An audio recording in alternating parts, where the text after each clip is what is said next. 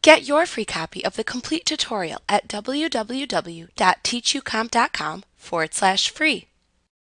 In Publisher, you can customize the backgrounds of the publication pages themselves using the various fill effect formatting that can also be applied to shapes and pictures. To display the available default page background choices, click the Background drop-down button in the Page Background button group that appears on the Page Design tab within the ribbon. You can click on any of the choices in the drop-down list to apply it to your currently selected page as a background. You can click the No Background choice in the same drop-down menu to remove a page background that you have applied to a page.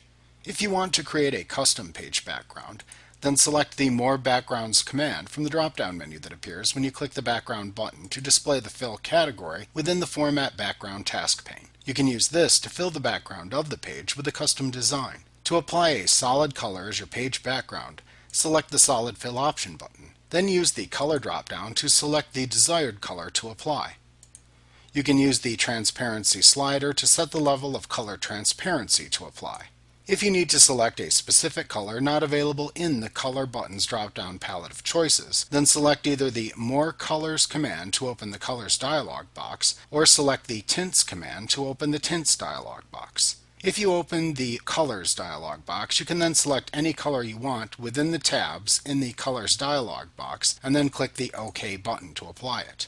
If you open the Tints dialog box, select a color and then a tint to apply, and then click the OK button to apply it. To apply a gradient background, choose the Gradient Fill option button in the Format Background task pane. Choose one of the preset gradients by making a selection from the Preset Gradients drop-down. To make a custom gradient, use the buttons and sliders shown to customize the gradient. You can use the Type drop-down to select the type of gradient to use. Linear, which changes colors from one side to another across a straight line, or Path, which follows the path of a line that you draw. If you select Linear, select the specific variation to use from the Direction drop-down. You can change the angle at which the gradient changes colors by entering the desired angle in degrees into the Angle spinner box.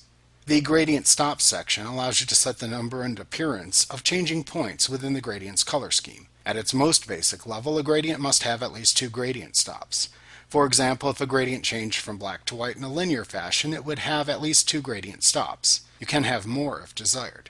In the Gradient Stop section, click a gradient stop to select the gradient stop whose properties you want to set. You can click and drag a gradient stop to change its position within the gradient, or you can enter its position as a percentage into the Position spinner box.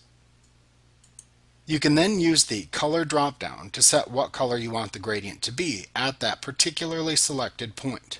You can use the Transparency slider to set the transparency level of the selected color. To add more gradient stops, you can simply click into the gradient line at the spot where you wish to place the new gradient stop. Note that you could also click the Add Gradient Stop button that appears to the right of the gradient as well. To remove a gradient stop, select the gradient stop to delete, and then simply click the Remove Gradient Stop button to delete it. Back at the top of the task pane, within the Fill category options, you can choose the Picture or Texture Fill option button to fill the page background with a texture or another image of your choosing. Textures are simply preset images included in Publisher. To apply a preset texture, select a choice from the Texture drop-down. To use a picture located on your computer, click the File button to open the Insert Picture dialog box where you can select the image from your computer to insert. Note that you could also simply copy an image to use, and then click the Clipboard button to paste the copied contents of your clipboard into the background. To insert an online picture into the background, click the Online button to open the Insert Pictures window where you can search for online pictures to insert into the background of the image. Set the amount of transparency to apply to the selected background image by using the Transparency slider. To tile or repeat the background image, check the Tile Picture as Texture checkbox. Then in the Tiling Options section, select the Offset X and Offset Y options to set the amount of horizontal and vertical offset to apply to the tiled background image. Use the Scale X and Scale Y spinner boxes to set the percentage of the image to display within the tiled background. Then use the Alignment drop-down to set the alignment of the background image within the page. Then you can use the Mirror Type drop-down to select the type of reflection to apply to the tiled image in the background. If you deselect the Tile Picture as Texture checkbox, you will instead see offset options for the image appear.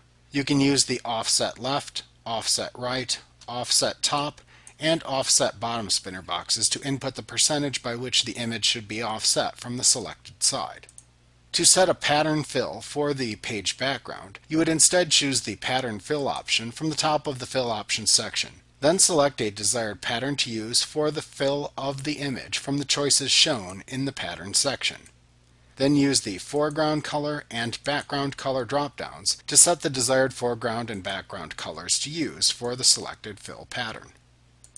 When you have finished setting the page background as you would like it, simply click the OK button within the Format Background task pane to apply it. Like what you see? Pick up your free copy of the complete tutorial at www.teachucomp.com/free.